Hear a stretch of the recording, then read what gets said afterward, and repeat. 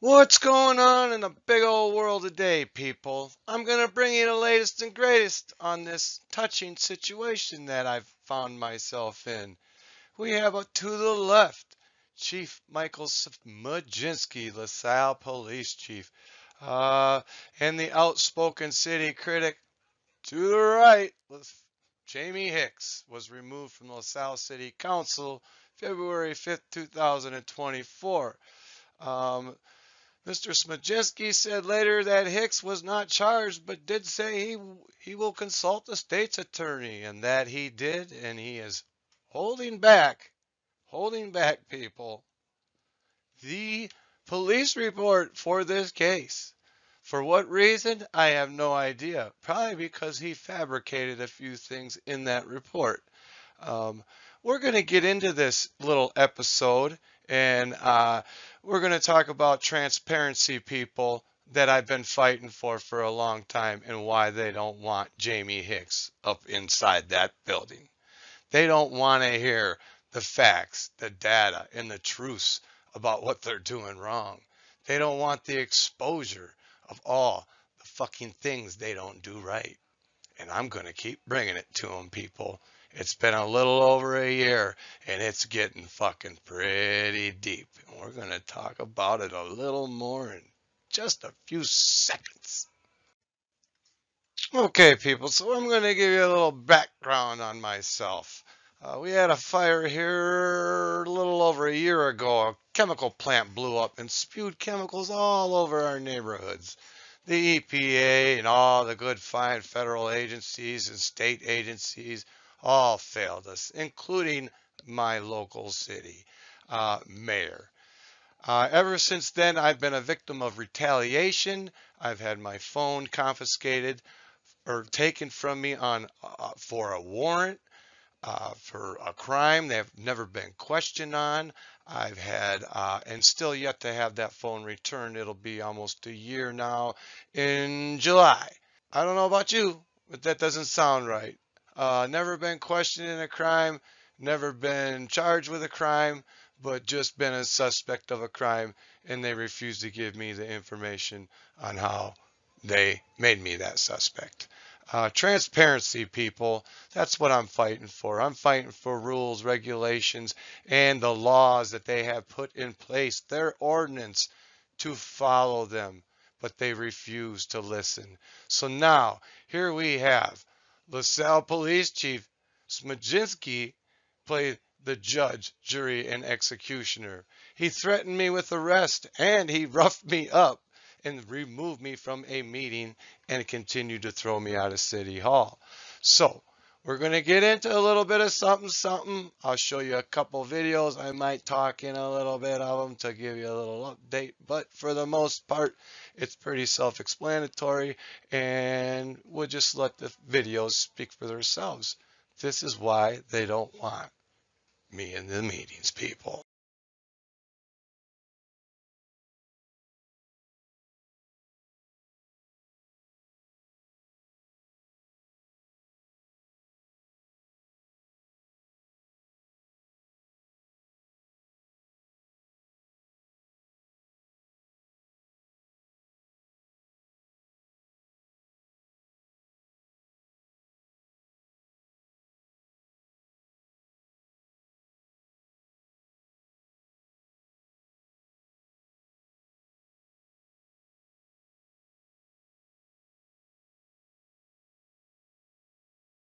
Okay, this is the city of LaSalle, Illinois, meeting on 10/30/2023. This would be the first meeting that the chief of police decided to take it upon himself to remove me from the meeting, people. Under the Open Meetings Act, it is not his job. Even though they changed it 3 times, it is up to the committee to make that decision. Yes, they changed that 3 times on me, for me, to limit my speaking, people. These are what they can do to violate your rights. The reasons why they don't want me here, we're going to talk about that. You're going to see it. You're going to read it. You're going to believe it. You ain't going to believe it. Less than a penny a gallon for water. They misuse the water because they use so much and discharge so much. And we're the ones paying the maintenance fees on that. It's our meter. It's their valve to their water to run their plant. Also, anybody look at this permit yet? I will leave a copy right here of your permit, your ordinances, Doc, your ordinances. I hope you read it. Still haven't told me what it is. Yes, I have it. Permit number 3, your ordinance. It's right here. I brought it because I knew somebody would play that game. Before my 5 minutes is up, I would like to add, you guys in charge of this committee, CARES committee, and this bullcrap shelter in place, this is not a plan. This is not a safety plan. It's not an evacuation plan. Okay, people, this brings us to the city meeting on 1/22 I this posted year, stuff 2024. In And order why for is you to Alderman get Bassett out, complaining they're not about even my telling you one who you're extra supposed to be minute? listening to. What radio station, what TV station, whose web page to be on, where to go. But you're gonna sit in a closet with no windows with a bag of chips and wait for somebody to come and tell you something. This is bullshit. And I'm sorry, I know Chief missed the last meeting, and I know Eric Diaz has missed the last meeting, but Jordan Crane and my man back here who knows what the laws and rules are, and if he doesn't, he should know them by now. Well, I'll defer to Jordan then. Did you have concern with the plan, Jordan, at the time? No, I did not. Okay. Did you get back with Jamie? You got no problems with this You plan. volunteered to be in a committee. Do you have something to I'm report on not it? in charge of the committee, nor did I write that.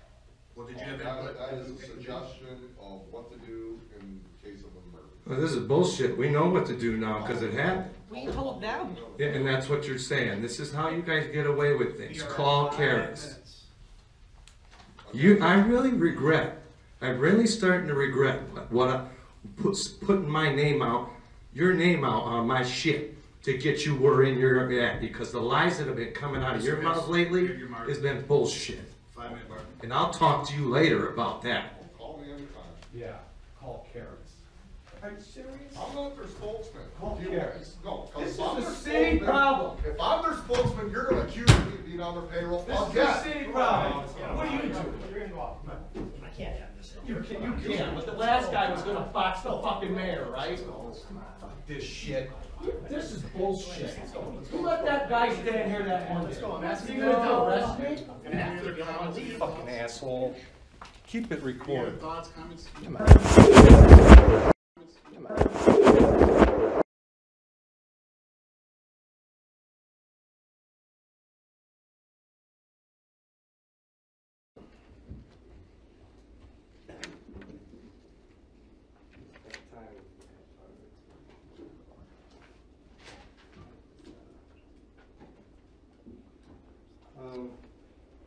Jamie Hicks, 4th Ward.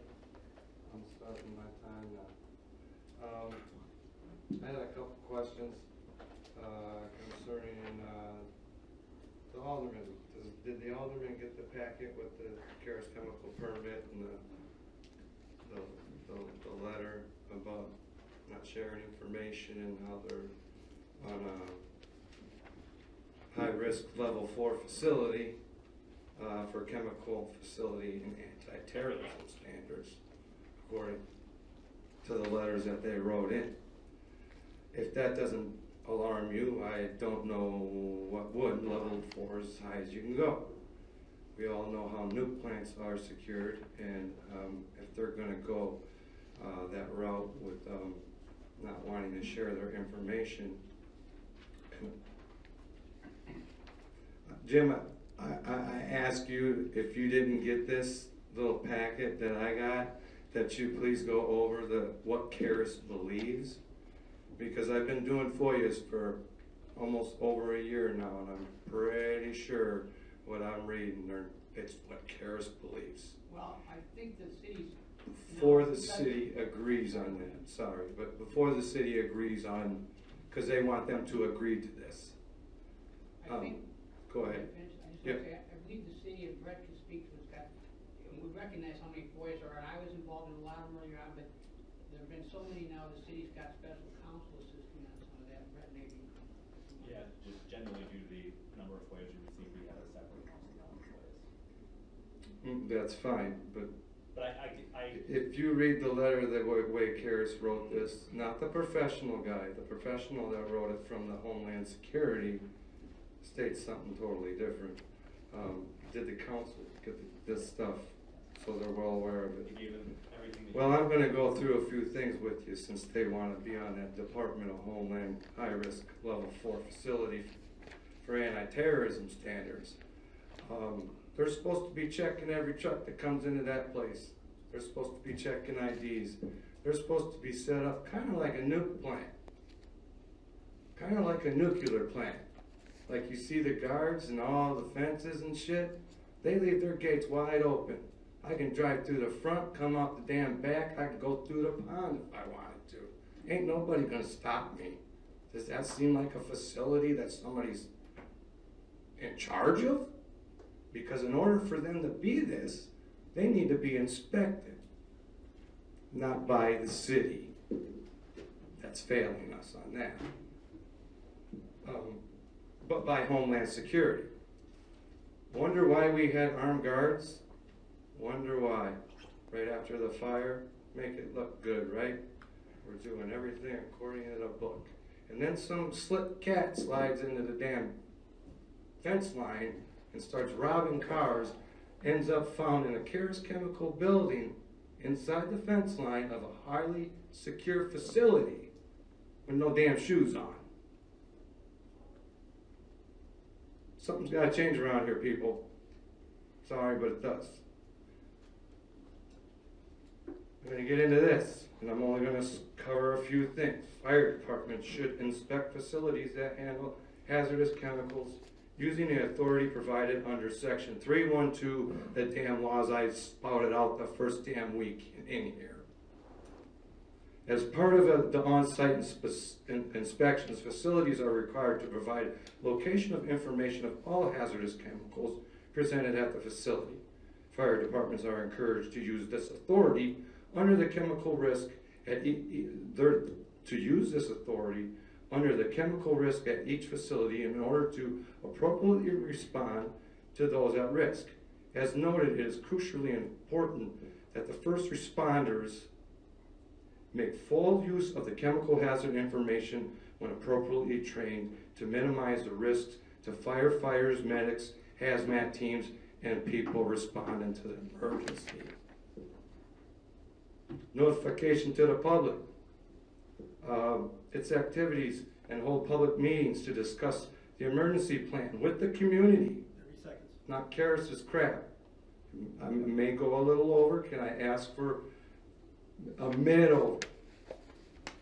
To discuss an emergency plan with the community. Educate the public about chemical risks and share the information on what is to be done during an emergency. Evacuation, shelter in place. We are at 5 minutes. Ensuring, 1 minute please. Can I request 1 minute please? The council, it's not him, it's the council. It's the vote of the council. I just need 1 minute. Give them a minute. That's all I need. Thank you. Third. All in favor? Aye. Thank you very much. I appreciate that. To ensure that the public understands what to do when they receive this information. Participate in the planning process and promote participation in emergency exercises. Addressing the language and culture issues in our town. To the vulnerable and sensitive and low-income members of the community, to assist them effectively in participating in local planning meetings, understanding the risk issues, and what to do when an accident occurs. Now this paperwork is from the EPA. This is dated 2017, and the more I dig, the more I realize a lot of things ain't been happening.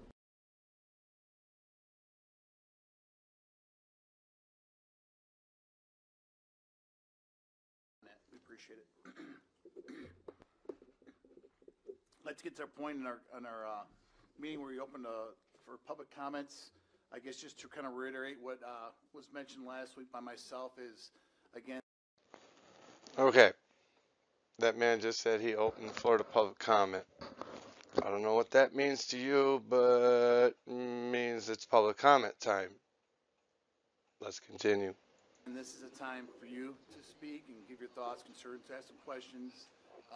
As far as on my behalf, any questions for me, I'm going to ask you to please get a hold of me after hours. Call my phone, give me an email, whatever you want to do. Come make an appointment. We can talk about it. Again, I don't want to take away from your 5 minutes. Again, thank you guys for public comment. As you He come just up, don't want to make be sure transparent, you are people. identifying who you are. Again, just even if you think we know who you are, just for the record, we need to have that on our audio recording. I would like to start myself with the public comment, if I could. All LaSalle residents received basically a information flyer, postcard type correspondence. Everybody should have received one. And basically, this is something that we put out through the EPA. It's an annual thing that goes out. That's my particular one. You notice when you get it, if you didn't receive it already, you're home. It'll tell you where to log into, and then it'll give you your ID number, which is in the bottom left-hand corner. And that's basically your password to get in. What this is looking for is a situation if somebody has like a sprinkler system at home, any kind of back valve, check valve situation. Some people have that with, for sure, restaurants, commercial property. It won't really probably pertain to many of us in our own residential areas, but this is just to make sure that we're in compliance, what we need to be doing, and for this company to do that. So, again, this is something that's through the APA. It's nothing new. We've received this before. Kevin, anything to add on that? Yeah, I talked to the lady from on the backflow today. It also for residents, it's mainly if you have a sprinkler system, fire protection would be the sprinkler system, or they said like a jacuzzi tub that would be hooked up to your city water would also be usually checked out. They just want to check per the EPA why if you have one of these setups, you have to have checked out inside your. We've been getting some questions on that, so just want to make sure everybody kind of understands what that's about. So everybody up here, do you guys get one of those already? Yeah, it took about 5 minutes. Yeah, I'll say 5 minutes, 5 minutes or less to do. Yeah. Was there a survey that asked about like your lead lines? If you have No. lead lines? Okay. No lead line question. It was just, the one I did was just backflow. Okay. And one thing I was confused about, I thought maybe it'd have something about swimming pools on there, but they must not want that in their survey. It did. Lady did say something about like jacuzzi tub. I saw jacuzzi, but because generally if you're filling a tank, or, you know, like you said, irrigation as well, but like a tank, it can siphon out if something ever happened, and that's why you use a backflow preventer. Anybody that uses bulk water in LaSalle, they're always hooked up to a backflow preventer off the hydrant as well. It used to be too, some that sprayed herbicides if you're ever. I will correct myself. We have to report this to the EPA. We use a third party to do this. We hired them, contract them out to do this for us. My fault. It wasn't from the EPA. We signed in, when we logged in, it didn't say nothing about EPA, like it did on your fancy flyer. Well, this should be the same flyer that everybody got. Very, very confusing. Okay. That's why we're kind of explaining this now tonight. All right. Thank you. Any other comments, thoughts? Please come up to the microphone. Your Honor, before they Yes. start, we had a little bit last week where Now, people, this is Mr. Bassador, Alderman Jim Bassador.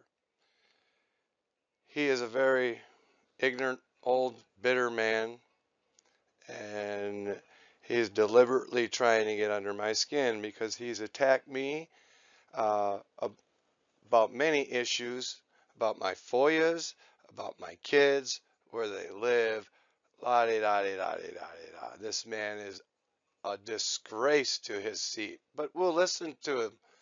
And I know what he's doing. He's talking about me in that extra minute, people. they went 7 minutes. We all voted for 5 minutes. So if we start 6 minutes, 7 minutes, be 10 minutes. If it's 5 minutes, or if you want to change it to 6, let's change it. But if it's 5, when the 5 comes, I think they should stop. Because we all voted on it. Every one of us voted on the 5. Right, and I think Alderman, there was, one of the aldermen made a motion to extend that period of time. And I think then the council has that opportunity to vote yes or no at that time. But I mean, well, then why do we have that? The council why do we have the 5-minute rule if we're not gonna, if we're gonna keep changing it, is my. No. I think the 5-minute rule is the rule, but again, the council has that opportunity to ask for more time, and if the majority of the council votes to give that time, then we're gonna do it. But I understand what you're saying, but I think if somebody's midstream and the council as a whole feels that that's something more time should be awarded, it's up to you guys to decide that. I mean, if you wanna say no, Alderman, you can say no, you know? But I think that's something we all have to decide as a group, that the alderman, can make that decision to ask for extended time. Doesn't mean it's binding, but it's up to the vote of the council. It's not fair, he's asking that question without Bob Thompson. But if that's your point, He's the one that, Jim, if that's your point, you know, I mean, it's good that so you're telling these guys if this. you wanna give them 6 minutes, let's change it to 6 minutes. Well, they don't need 6 minutes, everything. It was just extended. There were a few comments and, you they had longer than time. 6 minutes and you bore the hell out of it, so we don't have. Jamie, I'm gonna set the standard right now. We're not gonna have people just making cat calls from the audience when other people are talking. And if I will still tell them the same thing if they do that when you're talking. Directed at one person, like it always is. No, there was 2 of yous last time. Anyway, we're gonna move I forward. requested a 1 minute, sir, and it was about the safety of the people. And the So law did that you Snyder, keep so that was violating. 2 of yous. That Okay. you keep violating, sir. Don, did you wanna come up? Okay. You keep ignoring. Smile at him, because you got me fired up, right? Can you be quiet, please? Smile, you too, buddy. Smile. You know what, I'm gonna ask you to leave, I can't, you're disrupting everything, You're disrupting nothing. No, I'm not, you're gonna. Do we have, Leave right now. I'm not leaving. Okay, if you're not leaving, I'm gonna put Don? you under arrest. You placed me under arrest. Let's go, you're under arrest, let's go. Let's go. Fight me? Dude, I am not fighting. I'm leaving. It's You about let me time. stand up, you motherfucker. Whoa! Let me stand up. I'm trying to get up. Hope that recorded. Disrupting everything. And don't let them back in, that'd be the best thing. Keep them out for good. Okay, people, so let's talk for a second about what just happened right there. Alderman Ambassador egged this on. Then he says, let's keep them out for good. And oh no, he said a bad word. Well, you know what? Did this lady here, over here, who pushed this chair back, seem like this, I was a threat to the public, to the safety of the public? And mind you, let me tell you, the girl at the podium, I know. The girl on the left, the guy next to her, my wife. These people here are trying to pitch a fucking sales, and these guys are as corrupt as this fucking guy at the podium here called our mayor, and the guy that came out. But did you see, people? Did you see how the guy that was sitting here, nervously twitching the whole time, waiting for his cue, got up right on point and headed out towards the door. And then the other guy, who was sitting in the back, shuts the door. Don, are you ready? Video says a lot to me, in my eyes. Now I'm telling him he can't throw me out of the building. You can kick me out of the meeting and violate that right, but you cannot throw me out of the building. There goes our guy to go shut the door. Here he comes to get my coat because they're going to throw me out without my possessions. I checked today and I checked yesterday. This guy is going to start his bullshit once they get out in the hallway.